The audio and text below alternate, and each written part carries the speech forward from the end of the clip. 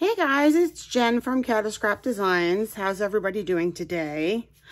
I just wanted to give a sneak peek of the next journal that I'm working on. I've picked out some papers and I don't know if I'm going to make it a 1 or a 2 signature book or not. So I have my papers ready and I was thinking along the lines of putting a closure through here to tie around the front and putting this on the front.